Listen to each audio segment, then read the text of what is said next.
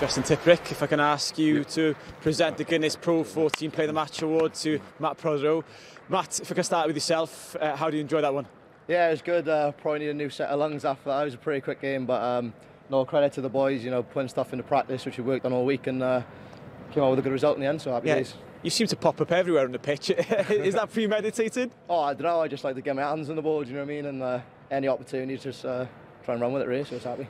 Yeah, you were well up at half-time, a couple of tries before the half. How important was it that you had that lead and kept the Blues at arm's length? Yeah, I just think mentally at half-time it's kind of easier to reset the buttons, and then the meshes are also a lot clearer going into half-time then.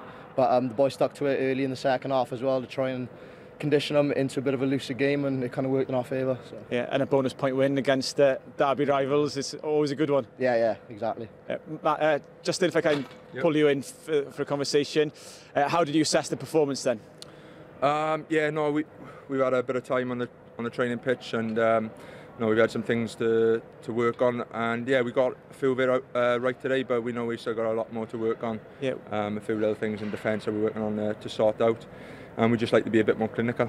Yeah, you seem to be a driving factor in the team. If boys not putting 100% in, you're very vocal and get them to kind of empty that tank.